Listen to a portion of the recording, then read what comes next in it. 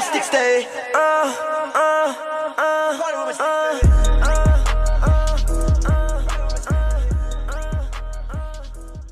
Hi, I'm Paul. Psych, now you already know, it's your boy Fly Chance. Oh my god. What's good, YouTube? You already know who it is, man. It's your boy Fly Chance, and I'm back with another video. And in this video, I'm gonna be showing y'all how to meet the official Donovan Mitchell build in 2K21. You know, right now he going crazy in the first round of the playoffs, man. Him and Jamal Murray, they're going back and forth, and it's really a great sight to see. Both these dudes have dropped 50 multiple times in the same series. That hasn't been done since Allen Iverson, man. That's all I gotta say. Me personally, I want the Jazz to win. I'm a big Donovan Mitchell guy. I feel like he's a pretty chill dude on and off the court. So for that reason, I want the Jazz to win. But let's go ahead and get straight into the build, man. You know, Donovan Mitchell is listed as a shooting guard. I will admit that he is an undersized 2 guard in today's NBA. I will let you guys know that if you use the exact same attributes that I do in this video, but you make Donovan Mitchell a point guard, you will get one more defensive badge than you do if you make him a shooting guard.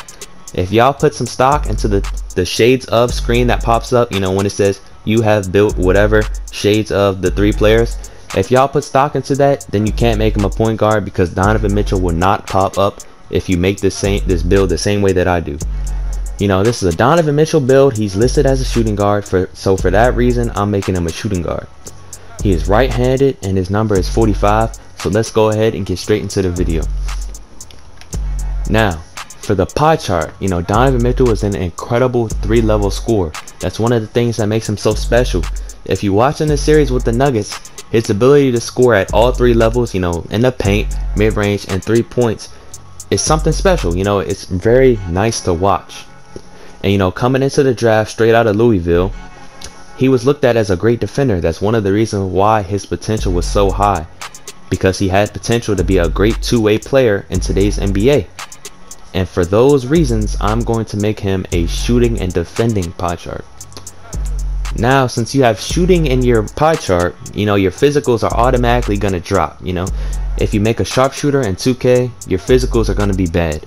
So for that reason, I feel like you have to go with the chart that prioritizes speed and acceleration to make up for the disadvantage that you're already at by having shooting in your build.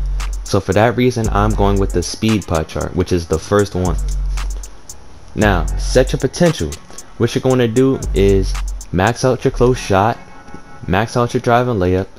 You're going to want to max out your drive and dunk, and you're going to want to upgrade your standing dunk until you have 4 finishing badges. So now I'm at 4. Now for the shooting, you're going to want to max your mid-range, max your 3-point shot, max out your free throw, and upgrade your post fade until you have 18 shooting badges. So now I'm at 18. Now for playmaking, you're going to want to max your pass accuracy, you're going to want to max your ball handling, and you're going to want to upgrade your post moves until you have 11 playmaking badges. Now you have 141 attribute upgrades remaining, so let's move on to the defense. Perimeter defense, you're going to want to max that. Lateral quickness, you're going to want to max that. Steal, max that. Defensive rebound, you're going to want to max that. So for the remaining 6, you can really put it anywhere you want.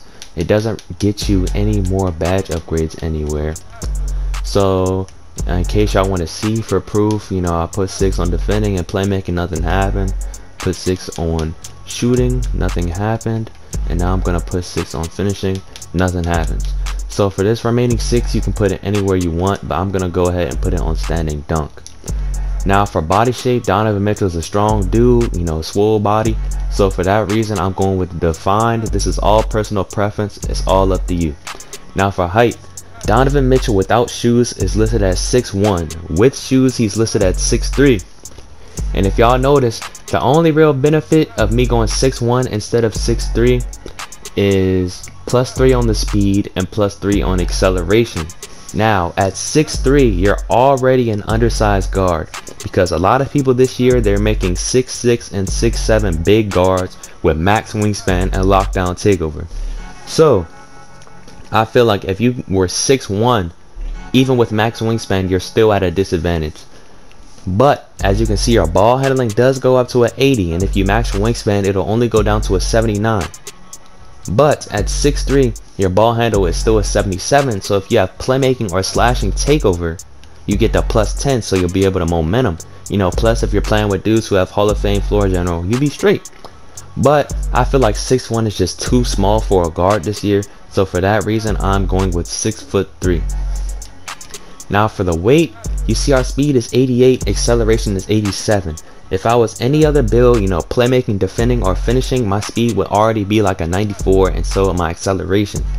But you know, since we have sharpshooting in our build, look at our speed and acceleration.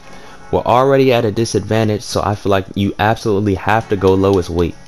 So now you have a 91 speed and 90 acceleration and strength, man. We ain't even worried about that. You're gonna be weak regardless if we're being real. You're 6'3". So for the weight, I'm going lowest weight, which is 170 pounds. Now for the wingspan, I would max my wingspan if I was you. Because, like I said, a lot of people this year are making 6'6" and 6'7" guards with max wingspan, so they're automatically going to be bigger than you. Your playmaking isn't anything special, so I feel like you have to max your wingspan in order to keep up with them. Your mid-range shot goes down to a 79, your 3-point goes down to a 76. Now if you're one of those people who uses boost and you plan on hitting 99 overall, then you're looking at a mid-80s mid-range and 3-point, so you're straight. But if you're one of those avid players, you know, you don't buy boost, you don't plan on hitting 99, the lowest wingspan that I would go is 81.3 on this build. I would go max wingspan because as you see, you get the +2 to perimeter defense and lateral quickness, +3 to your steal, +3 to your defensive rebounding. You're already a small guard, so just go ahead and max the wingspan, bro. Now for takeover, this is all personal preference. You know, lockdown takeover, you're gonna be able to guard anybody in the game once you get it. And I think that lockdown takeover is probably the easiest takeover to get, because you can literally get it somehow by making layups on offense, bro.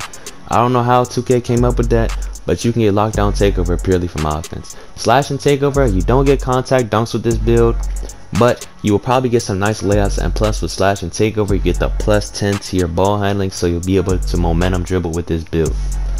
Now, for playmaker takeover, you know, you already know what comes with playmaking takeover. You know, you get the dimes, and you get a boost to your offense. You know, your shooting, your finishing, all that gets a boost, plus your ball handling gets +10, so you'll be able to momentum dribble.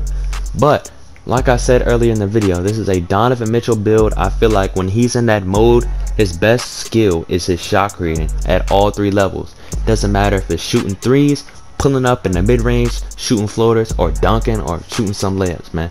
Shot creating is Don Mitchell's thing. So for that reason, I'm going with shot creating takeover. Now as you can see, it says you have built a perimeter lockdown, shades of Donovan Mitchell, Drew Holiday, and Gail Goodrich. That's some good comparisons, man. I must say, you know, shades of Donovan Mitchell. I must be doing something right if he was the first one to pop up. But let's go ahead and move on.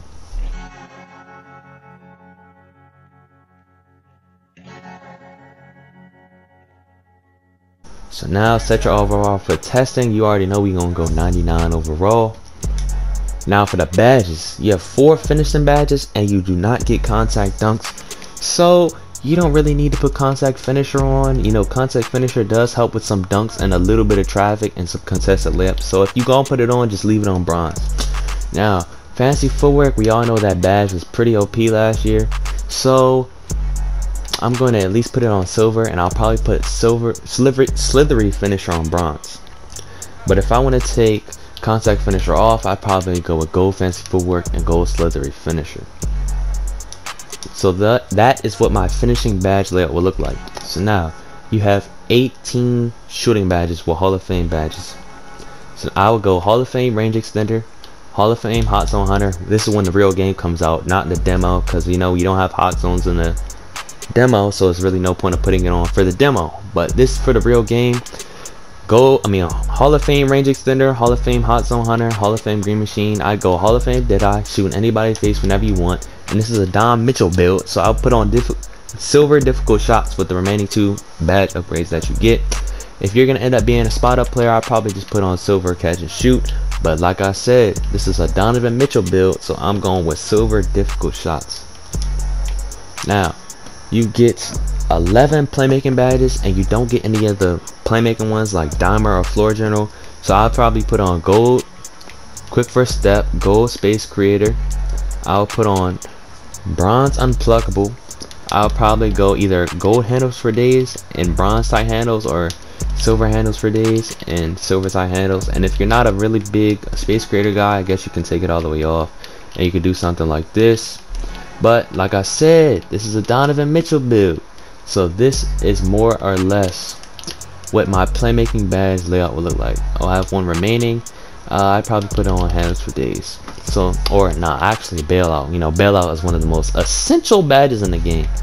So this is probably what my badge layout will look like. And if y'all wondering why my handles for days is only on silver, your playmaking on this build is nothing special, so you're really not going to be ISOing up like that. So that's why I feel like you only need handles for days on silver. But that's just me. This is all personal preference.